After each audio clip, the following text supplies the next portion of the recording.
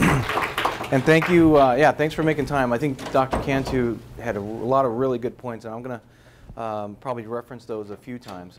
I'll try not to go too fast, but I get excited about this topic, and there's so much I want to get in. So if we could just advance that first slide. Yep. Yep. The plus there. So I'm going to go over a couple. Yeah, no problem. I'll go over a couple principles that are, I think, important. In fact, two that I want you to take away. One is the idea about rotational acceleration. We'll come back to that several times. And the period of vulnerability, particularly for young athletes, but anyone with a concussion. I'll go over briefly, very briefly. I won't put you to sleep with the physiology, but I think there's a couple points that are important that are common questions for patients and parents in the office about what really is a concussion. And it actually makes a big difference when you talk about prevention, and that's our focus today, is prevention.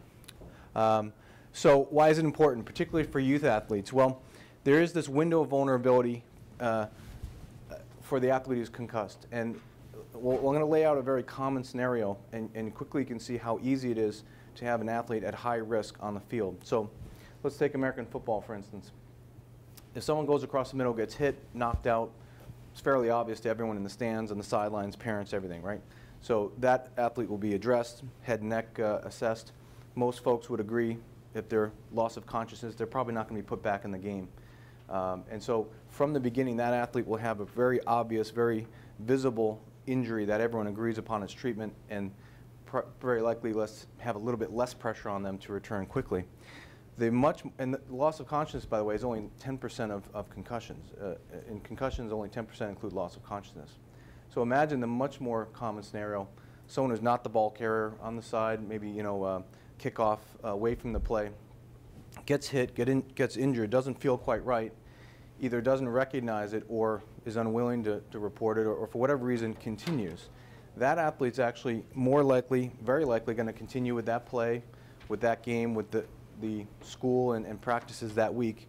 And I'll tell you that the folks with the most difficult outcomes, the ones with most likely to have prolonged recovery and consistent problems, would be folks who have multiple collisions during this period of vulnerability, during the time when they're injured. More so even, so they'll have exponentially worsened symptoms with collisions that would otherwise be fairly well tolerated. So normal shoulder collisions or normal practices.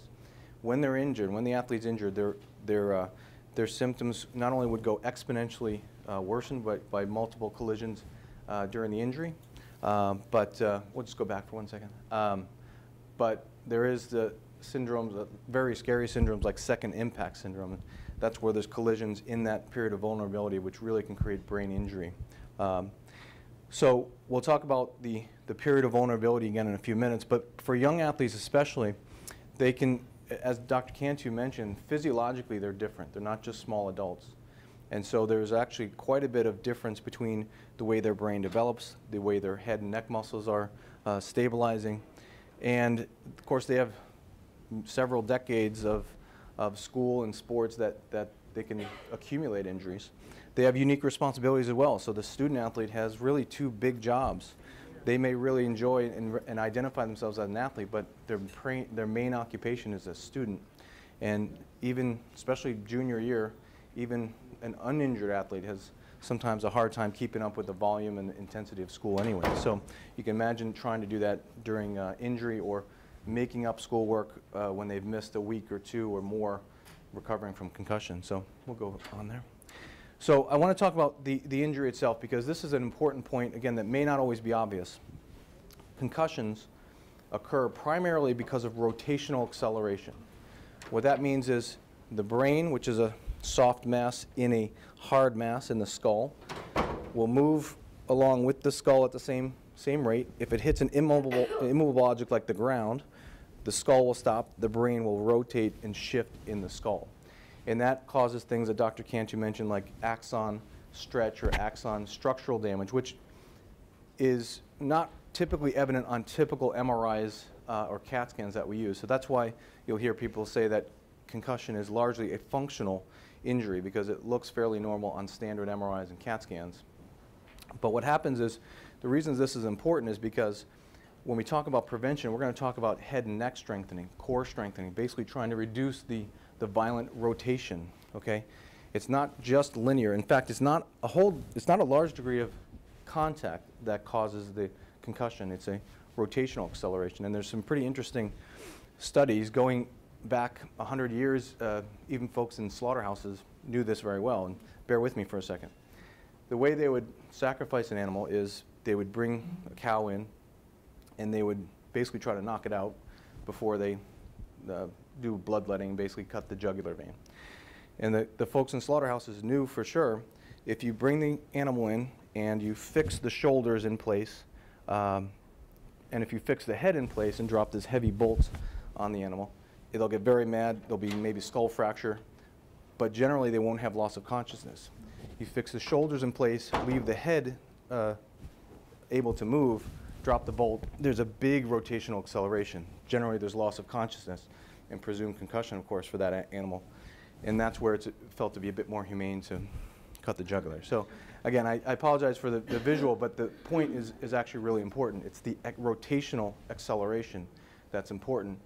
And we'll talk about helmets. That's partly why helmets have been disappointing in their ability to prevent concussions, although they do a good job preventing skull fractures. So we'll go over a couple strategies for prevention. We'll go on to the next slide, please. I won't bore you with this except to say the concussion, once it's established, to a large degree is an energy crisis. It's not a bruise on the brain. It's generally not a large degree of swelling. It's not bleeding. That's different. That's a hemorrhage. But concussion is, like we said, to a large degree, a functional injury. Imagine each brain cell is actually, well, brain cells work on glucose. That's their fuel. And there's a problem with rapid depolarization of the brain cells. Basically, they can't transmit the signals that they need to. And the brain cells need glucose to regenerate the polarization to work properly. If we go on to the next slide, there's a busy slide. Basically, just we could talk about the physiology quite a bit, but I think the next slide actually is important. This one, although it looks busy, it does help me think about the period of vulnerability. This is the demand for glucose. Right after the injury, basically the brain cells need more glucose for recovery and regeneration. But it's exactly that moment where there's decreased blood flow and decreased oxygen delivery to each individual brain cell.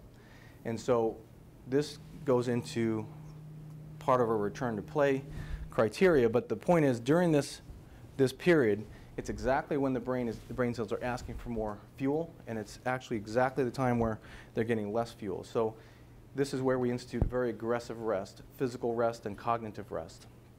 Although we've done some papers to show that after a period of aggressive rest, for a week for instance, we can reintroduce very light to medium exercise or light to medium cognitive challenge.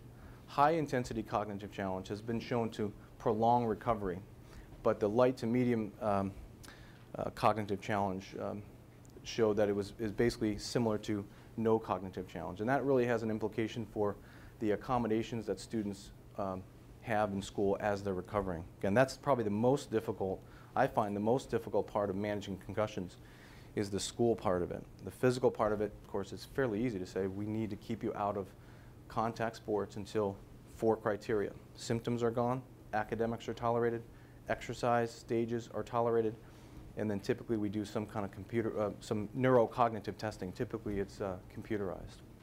But anyway, this is just the idea of that period of vulnerability, and you'll hear from, I think, Kathy Thornton about return to play stages and overall management.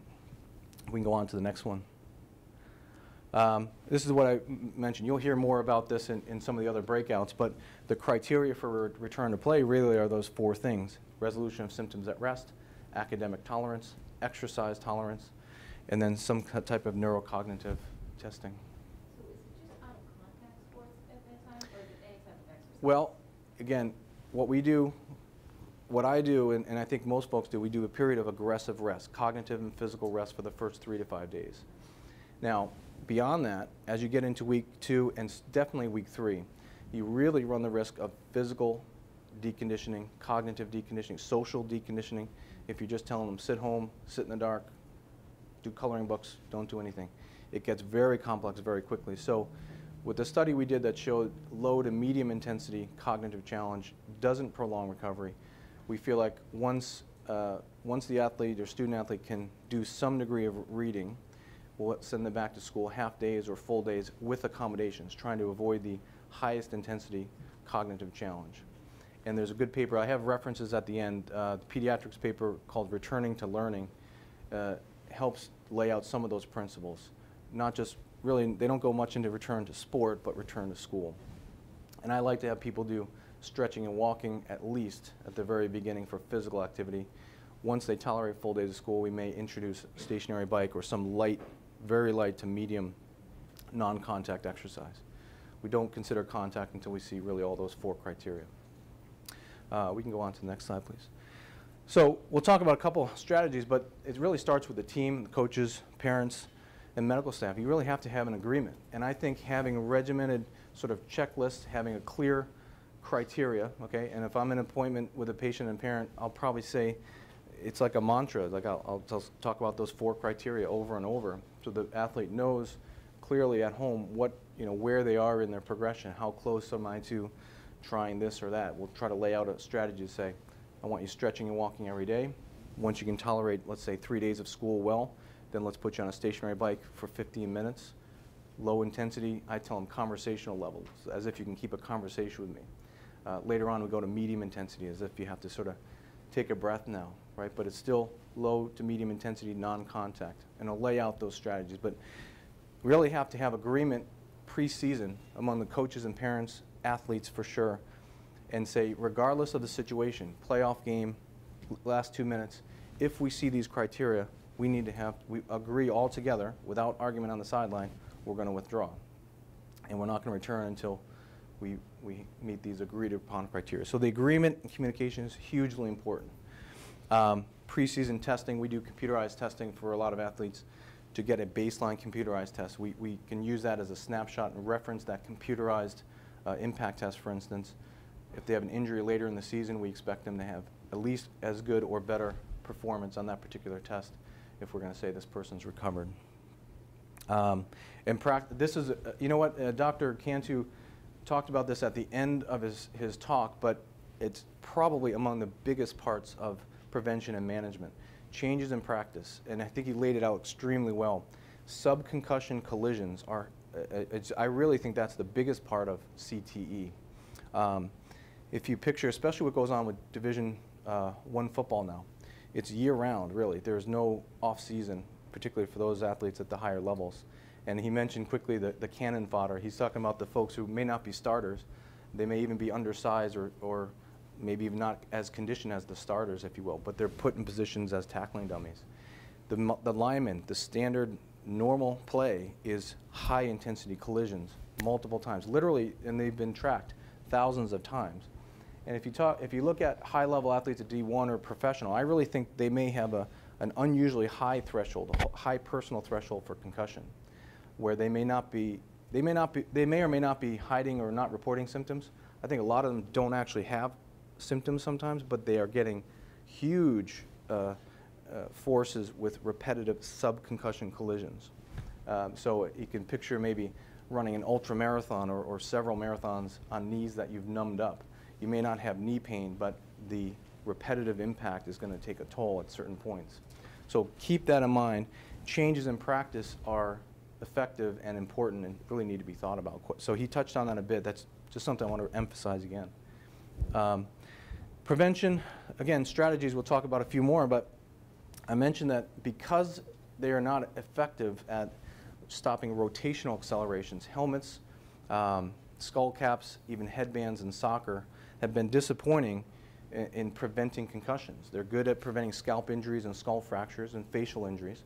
Although remember, with any addition of equipment comes some unintended consequences. So when they added the helmet in football, and certainly when they added the face mask in football, tackling changed immensely. Skull fractures and deaths went way down. Cervical spine injuries went way up. Then they made some other rule changes. Again, another good strategy, rule changes.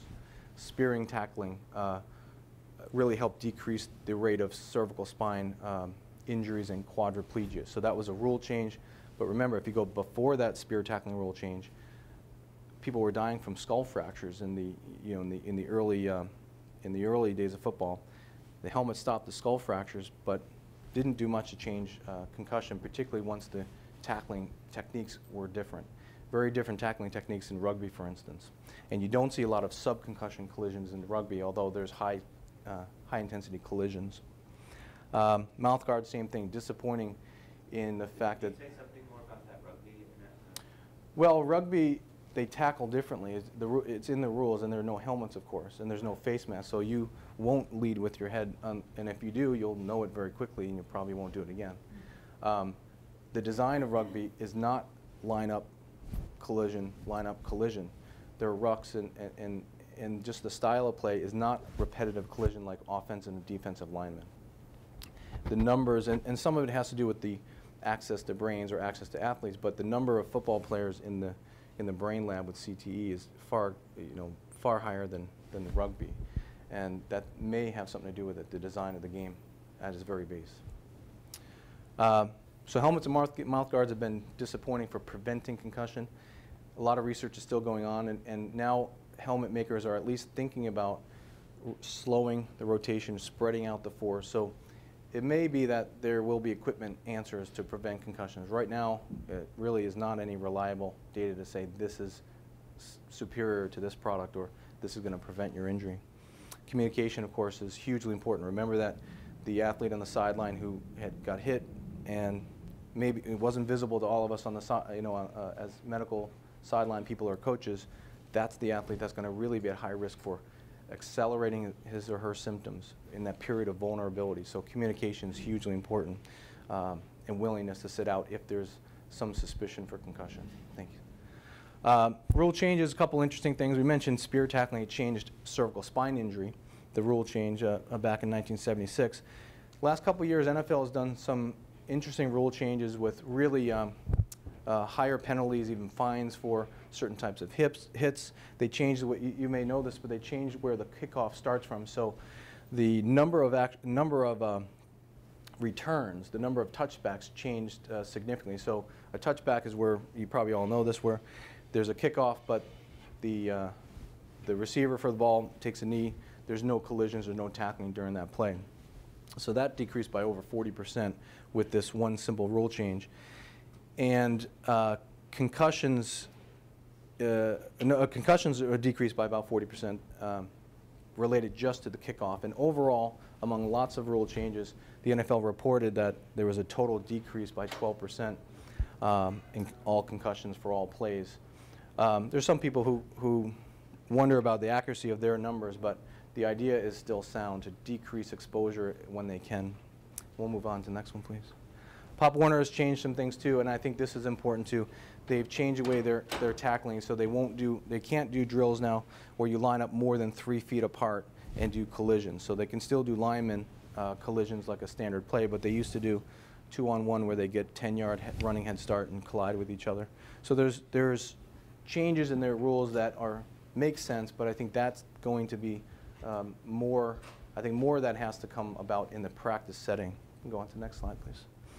I won't spend too much time on this. I think this really belongs more in management, but how many is too many is a common question for parents. It's hard to say for sure. Clearly, when there's injuries with decreasing force, so instead of the blindside hit, hard hit, big rotation, sometimes kids will come in and say, well, this is my 3rd concussion, and this one, I don't know what happened. It was just a shoulder collision. I went up just a simple head the ball in soccer and got all these symptoms. That's concerning, even more so than the big, heavy collision that you sort of expect a concussion from.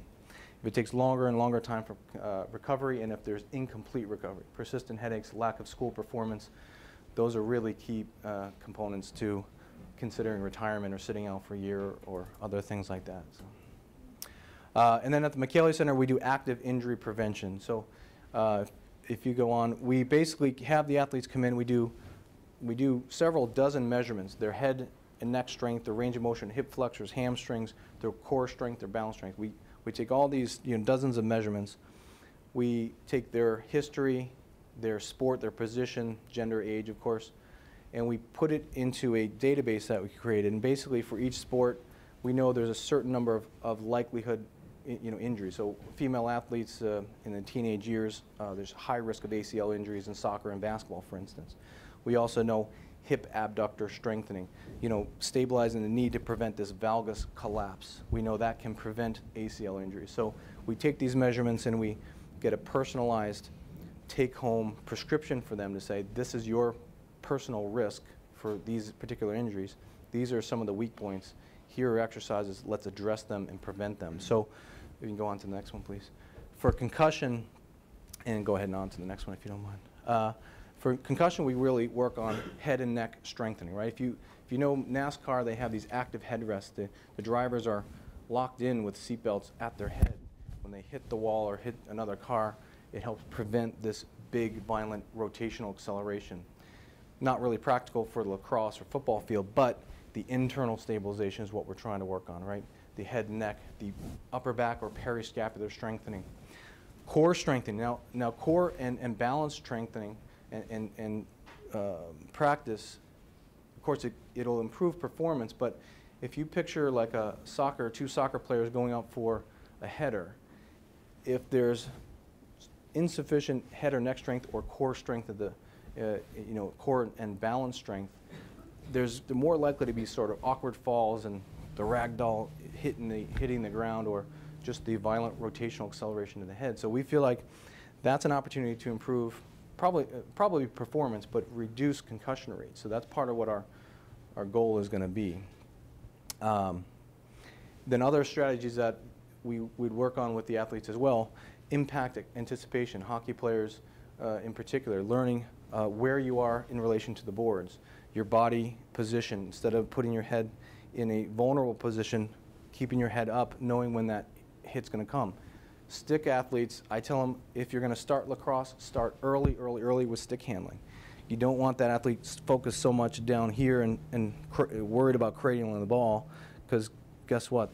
Someone else is coming to probably deliver a blow or deliver a hit. So we want to have them comfortable with stick handling so they can look around and anticipate or avoid collisions. And so I'll wrap up here and hopefully have a few moments for questions. But the bottom line is strategies would be have a low threshold, an agreed upon low threshold to withdraw on athletes that's suspected of injury. The hardest ones are what used to be called grade 1 concussions, what people might call mild concussions, but again, that's controversial to say mild anyway. But the ones that are not obvious, that's the athlete that's at high risk. So having a willingness and agreed upon plan to withdraw the athletes that may be injured is essential. We touched briefly on return to play criteria, but if we don't have a structured, regimented return to play criteria, it's hard to know when should we return this athlete back to athletics. It shouldn't be based on playoffs or time of the what the score is, or if the team needs them. I hear that a lot. The team really needs me.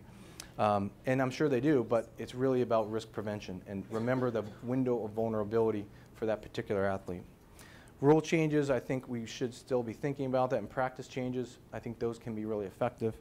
And then when we think about equipment or active physical strengthening prevention, we're really, to some degree, talking about rotational acceleration. Can we reduce that violent action that we feel like is a big part of concussion itself?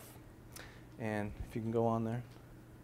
All right, so I'll wrap up there. I'm going to put the next slide up just to leave it up because there's some suggested reading. It includes the pediatrics paper on returning to learning. There's a really good paper on high school sports that breaks down by each sport, male and female, the rates of concussion. Yeah, thank you. The rates of concussion by sport: football, ice hockey, men's and women's basketball. So I'd encourage you to. This is essential reading. You may, of course, you probably have already read this. The consensus statement that Dr. Cantu was talking about. It's fairly quick reading, but it's really the base of where we're really talking about this terminology.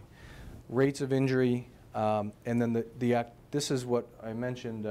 This is our study that we did to demonstrate the effects of high intensity versus medium and low intensity. So if we had high yield reading, I think this is all high yield reading. High yield reading. This is a book that's a little different than the academic papers, but it's probably best for coaches and parents. So I'd encourage those at least. And if you want to know more about what we're doing for injury prevention at the McKaley Center, certainly welcome to check that out. And we have a table downstairs too. So I know I talk fast. Like I said, I get excited about this. There's so much I want to at least deliver, because some of this stuff may not be intuitive when you're watching games or trying to get kids to do good performance, on the field. But I think it's important to talk about, and I congratulate you all for being here. So thank you. Yeah. And I'll take some questions. Neil, are you speaking in here next? No, I think I'm in the next room. Okay.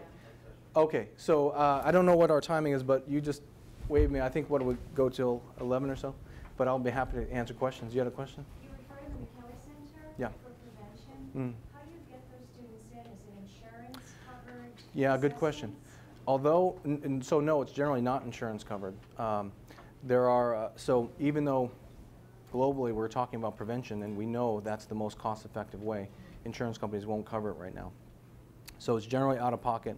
We have scholarships for athletes who have need, and in fact we've had the scholarship program for a while, but we haven't given all the scholarships. People just haven't applied much to them. So I'd encourage you to look at the website, and especially if there are folks in need, there are some scholarship programs. But right now, unfortunately, it's not insurance covered. Yeah. Yes? Do you recommend or do you utilize a standard, like an ACE care plan for pediatrics, providers? That's what we use the practice, and it's recommended, I think, from somebody who came out from Boston Children's in the West area where I work. Do you recommend that particular I do. action for kids to return? I do. I think it's good for recording and keeping track of symptoms and plan. When they come into our clinic, we have our own academic accommodations. We have sort of our own personalized paperwork because we see a lot of these athletes. So I have my own fairly long note to schools that will check off what parts of the accommodations we want them to institute. I'll lay out the return to play stages, but basically I'll send them along with a sheet that says, I want you at stage 0, and if you tolerate a full week of school, stage 1, and I'm going to see you back next week or 2 weeks anyway. Don't go beyond that. So is your plan so specific that your plan is based on that particular care plan, but it's more detailed? Yeah, correct, okay. yeah. And I found that a little bit confusing. I mean, it takes some time and practice, I'll tell you, Yeah. because it's not part of our electronic health record. So just to evaluate one kid in the Oh, yeah. office for a concussion, It's it'll hard. take at least a half an hour, and sometimes Yep. I've had them back to back. But again, that care plan, I think it's great as far as helping coaches and Yeah. staff and teachers and parents specifically. Yeah. Which, again, it takes a lot of time, but I think it's ideal. But I think that you have to go over it over, because I think for us You're right. as a professional, we can understand it, but it is a little bit complicated for Yeah. sending it out to those, to the coaches and to the parents and Mhm. all. And then secondly, I was just curious, clearly these kids are coming to you because probably because the parent made the decision to bring them. But what I've seen in primary care practice is more resistant from the parent than you do from the kid. As far as, well, he's a superstar, he's got to play this weekend. What do you mean he can't Yeah. play? Or she's going to be in her soccer tournament, or whatever Yeah. the sport might be. Do you have any suggestions as to? Well, I'll say a couple things about that. It is one of the hardest diagnoses, to manage. Ankle sprains, even ACL tears, the management's fairly straightforward. The folks that we're seeing in our clinic in particular, a large proportion are folks who've been managed very well by their pediatricians, but they're not getting better. So we're seeing really complex cases, and it gets hard, especially with school. And in fact, there's a good study that showed symptom duration is actually significantly higher during the school year than it is during summer years. It was a good study out of Minnesota recently. But the point is, yes, it takes a lot of hours, a lot of dedication. There's the same questions almost all the time, and I've considered, I'm going to probably do it soon, is make a little video for the parents and patients to watch of the most common questions, because there are top 10 questions that come up all the time. The pressure to return, it's there, although it's not as much, again, particularly for my patient population, it's a lot of times they're coming in, they're really struggling with school, they're struggling with symptoms, so they maybe have moved a little bit beyond the point where they say, They generally know something's wrong and I'm Sure, struggling. accepting So, acceptance at that yeah, point. and I actually find, even though that's really frustrating and eye-opening, I don't find the parents are so much saying, hey, Johnny's got to get back in, or Jill has to get back in, this is not an injury. Most of the time they're really struggling. In fact, they've read some of the popular literature about concussion and they come in really worked up and nervous and anxious, sometimes even, I think, disproportionately so. I think they really get scared, and some of these concussions are doing well and recovering. And so there are some folks that are sort of talking off the ledge a little bit, but all I can say about that is when there's not really a good recognition, I think the computerized testing, some objective measures can help. We do a symptom score sheet, and I'll just sit down with them and say, which of these symptoms were not present before the injury? And when they say, well, I never had headaches before. Okay, how often are you getting headaches? Well, every day. How's your school performance? Well, now I'm getting C's, I'm near failing math. When we just lay out some of these pieces, and I say, well, when's the last time you tried exercising? Well, I played basketball with my brother 2 nights ago, and I felt, how'd you feel afterwards? I felt pretty sick, I missed school the next day. When you lay it out like that, they usually say, okay, wait a minute, I guess I see what you're saying. Yeah, there's no fractures, there's no blood, but things are not the same as pre-injury. So it's tricky, it's hard, and it's a really tough, it's a tough diagnosis to manage because there is fear, and the school part of it just can't be overestimated because it really is big pressure. In fact, I find most of the pressure, the student athletes come in and they're worried about, especially the good students, they're really worried about their school work. They know the material's building. It's hard just to keep up, let alone make up. And so the pressure really affects anxiety, sometimes depression, sleep quality, right? That's a huge part. If I have a second, I mentioned briefly deconditioning. There's a physical deconditioning very quickly. If they're home sleeping all day, they start not sleeping at night, they're not exercising. So if you just interrupt someone's sleep for 2 weeks at a time without any concussion, guess what? You're going to have most symptoms on those lists. Daytime irritability, trouble concentrating, often daytime headaches, fatigue.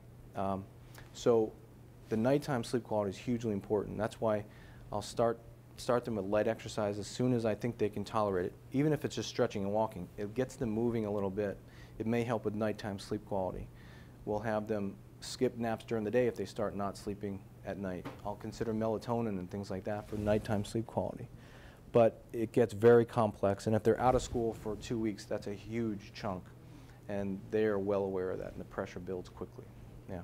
Question here? Dr. O'Brien, my colleague and I are high school nurses. Mm. We found that after doing so many of these, that we're now starting to tell people to keep their kids home a good 2 to 3 days, Mhm. just right out of the gate, which Agreed. we hadn't done in the past.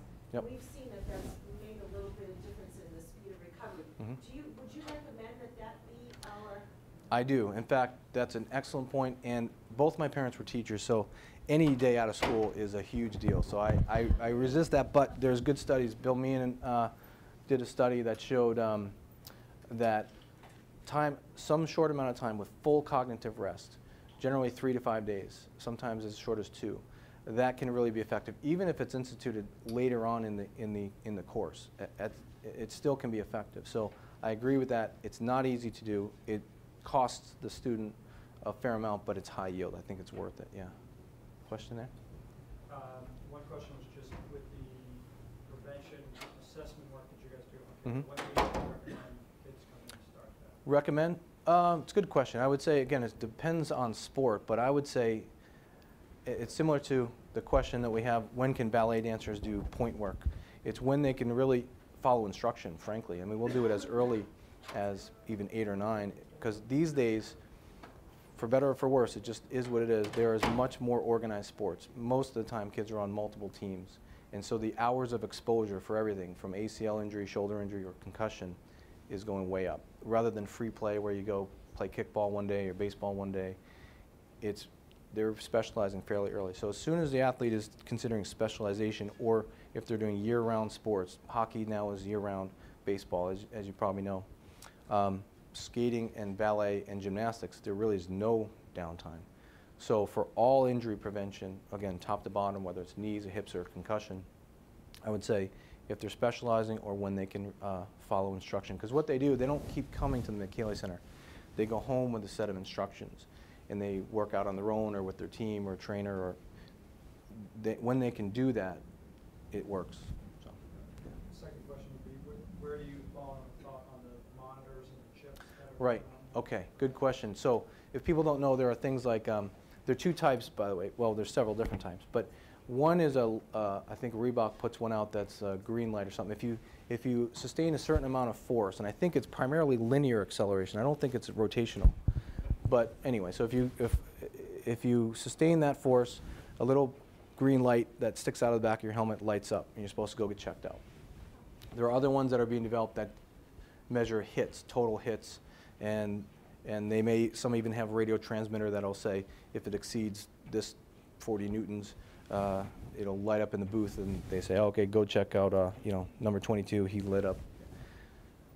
It's got value in a couple ways. It's definitely not worked out yet, but if you do it for a whole team or a whole league, then you can identify things and say, particularly if you have hit counts, or if you have number of light ups, you can say, well, why is this team having a disproportionately high number of hit counts or high energy collisions? Should we examine their practice habits or their tackling habits or their preseason workouts, things like that?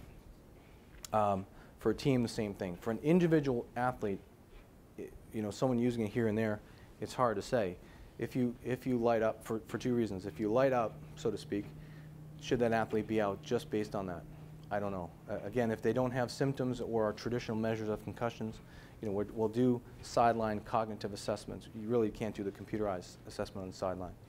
The sideline assessment is the hardest.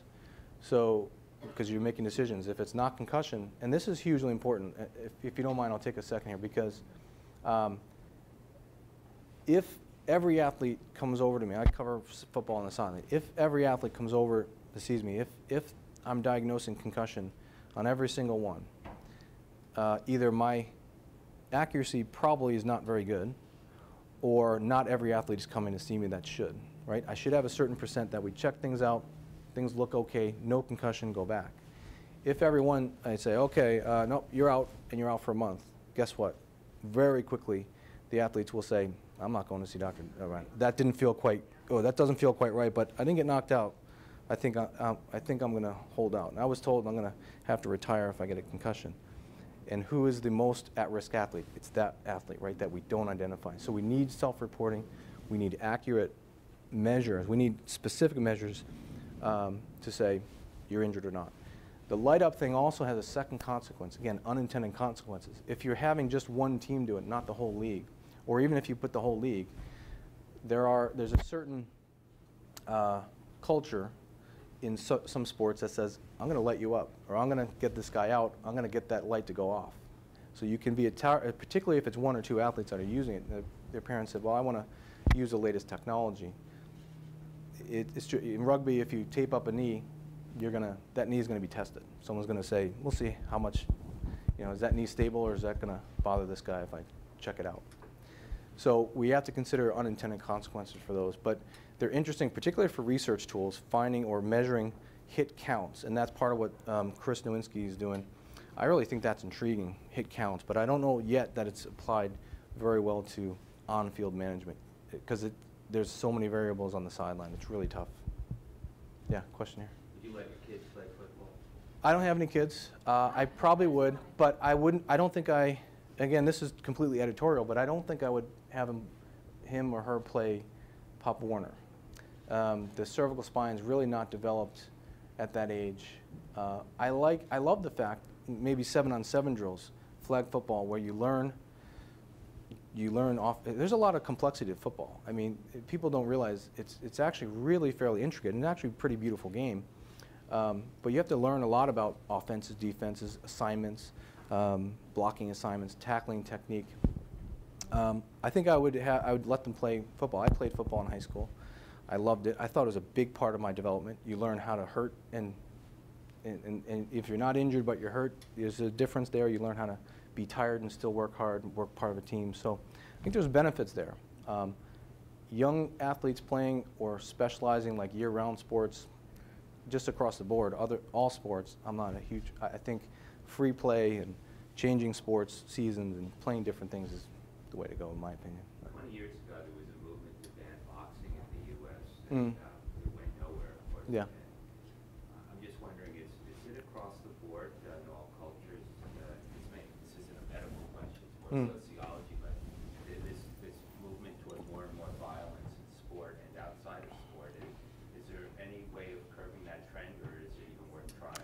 Oof. Well, it is sociology. I really think there is a big trend towards more violent sports. Mixed martial arts, again, athletically, it's impressive. If you look at the athletes who did mixed martial arts 10 years ago versus the athletes now, there's completely different skill sets. They're very dangerous people.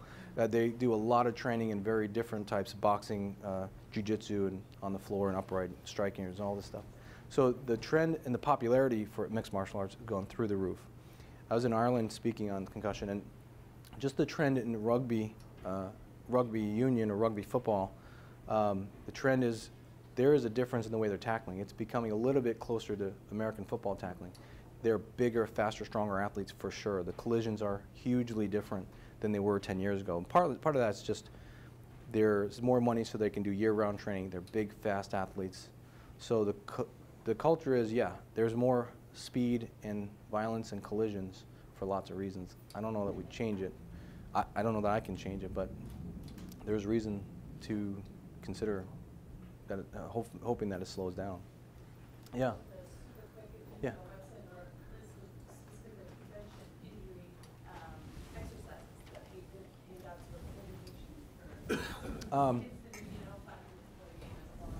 Yeah. Well, we haven't developed anything for concussion per se. Yeah. I would say there are some of that. Like, I would have you look at the McKelvey Center website. FIFA 11, there's a FIFA FIFA, the International Football League. It's really ACL prevention, but it's pretty cool dynamic warm-ups. It's called the 11 Plus program. That's actually very well done. But that's injury prevention for soccer players primarily, but goes across the board. But the McKelvey Center, I think, has information on that as well. It's a good question. Yeah. Has there been any work done with the popular and meetings or activities going on between the clinicians and popular league? Yeah, I've spoken to some of the leagues, and some of the coaches come to events like this. We're putting on a symposium, an all-day symposium on the 22nd of this month of spine and concussion prevention and treatment. So they attend those things, and we go to leagues and teams all the time. So I'm going to wrap up, but I'll be here for questions. I'm going to try to be available this afternoon as well. I think there's a panel discussion. So I'll turn over to the next speaker, and I really appreciate everyone being here. So thank you. Thank you, Dr. Yeah. Thanks. We have a couple minutes, no, 10 minutes before the next session starts. So you have to move around, have your sign sheets. Hi. How are you? John Merrick. Yeah. Good.